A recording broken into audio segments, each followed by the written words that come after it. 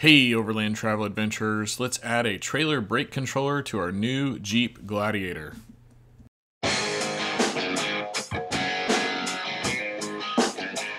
Okay, this is the Tekonsha 3073-P, and it'll say on here that it's for the Jeep JL or the Jeep Gladiator. That's the correct wiring harness. 3073-P. This is the trailer brake controller. This is the Tekonsha, and this one is the 90195P3. So we're going to plug that in to the brake controller wire, and then this is the mount that it'll slide into when it's mounted to the kick plate on the Jeep. This is the back side of the kick plate right under the steering wheel, and you can see it just has tabs.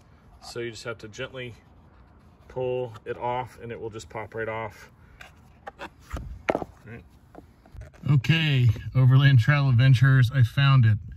This is the trailer brake controller, and it's taped up there. So if you're in your Gladiator under your front control panel here, just put your head right down by the brake panel and look up, and you should see this plug up here taped in there. So just don't fret, it's up there. Okay, here's the plug on the Tekonsha, and we're going to plug that in underneath the dash.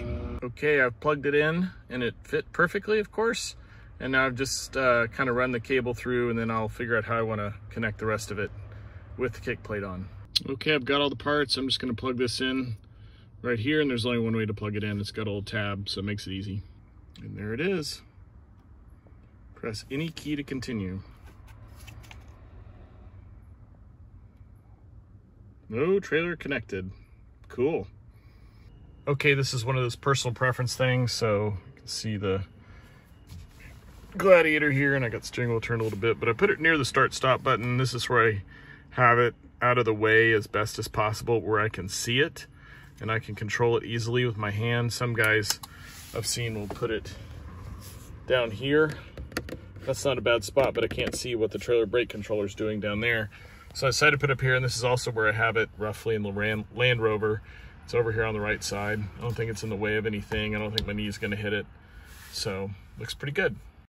Hey, thanks for watching, and hope you found this video helpful.